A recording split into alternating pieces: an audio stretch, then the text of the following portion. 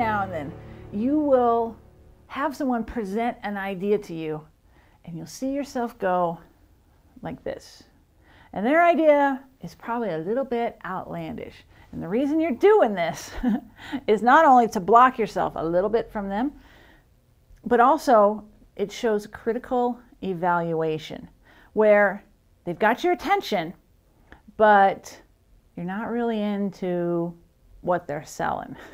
And so this move, and you'll see it from other people as well, is very lightly, very lightly resting your chin on the back of your hand here, and your finger going up the side of your face. And so when you see this, know that you've got their attention, but they're not with you.